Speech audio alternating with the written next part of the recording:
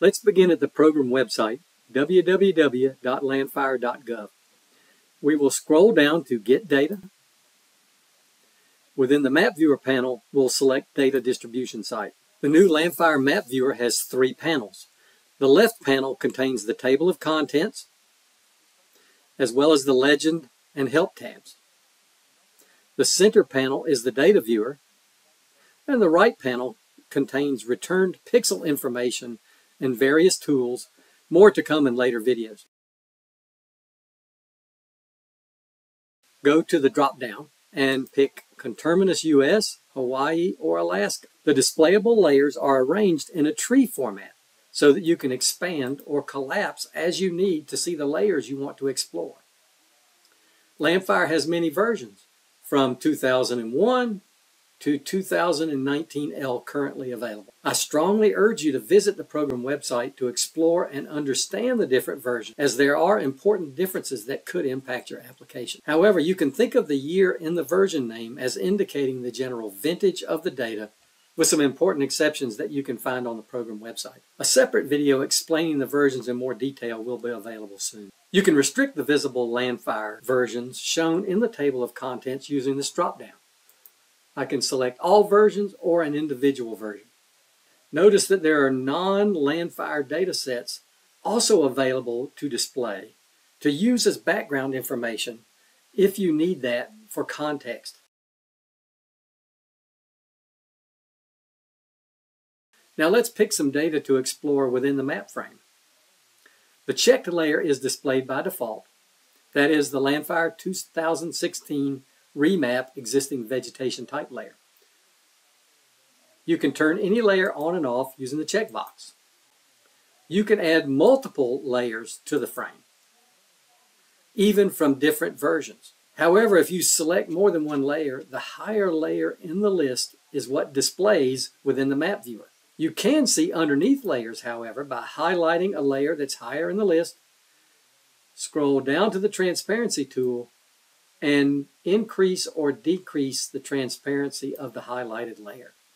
You can change the area being viewed in many ways. You can zoom in or out using your mouse wheel. You can use the plus and minus tools within the map viewer itself. You can pan across the data set using the traditional hand tool.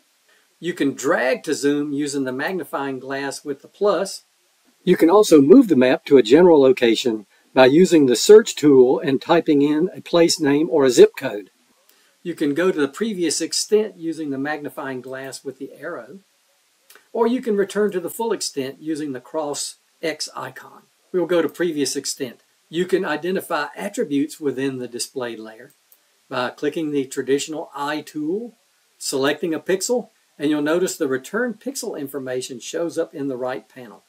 And also notice that there are 2 different pixel values returned because there are 2 different layers active within this map window.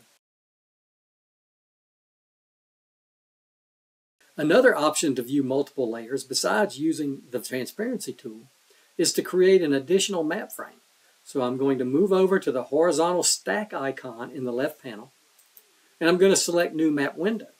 And a fresh map window shows up within the map viewer itself. Now it's displaying the same layers as the original map window, but I can treat it independently by turning layers on and off and adding different layers. I can arrange how these layers are displayed within the map viewer. In the bottom right hand corner there's an Arrange Windows tool, and I'm going to choose side by side, but I could choose up and down. Up to 9 independent map frames can be opened at one time, each independently showing different versions, different layers, and all spatially locked unless you turn spatial locking off in this right panel. The Identify tool operates independently within each map window. So if I select I in this map window, select a pixel, one value shows up, tree cover at 87%. Because that is the layer that's being displayed within this map frame. Remember, if in this map frame, there are 2 layers that are active within that map frame. So if I identify a pixel, I get 2 values. I can also stream a layer into the active map window by again going to the horizontal stack icon in the left panel. I can add a WMS layer. I can type in the URL, select Get Layers, and it will be displayed within the active map frame. There is a Legend tab, so I can select the Legend tab, and the legends within the active map window are going to display within the left panel. Remember, there are 2 active data layers, so 2 legends are going to display. If I make the right map window active, then there is only one, the existing vegetation cover legend being shown. Finally, there is a Help tab. More information will be added to the Help tab over time. Right now, there is a viewer instruction link that will take you to a document that describes many of the things that I talked about today. And below are 3 different methods for actually downloading data. And I will go into those in more detail in a future video.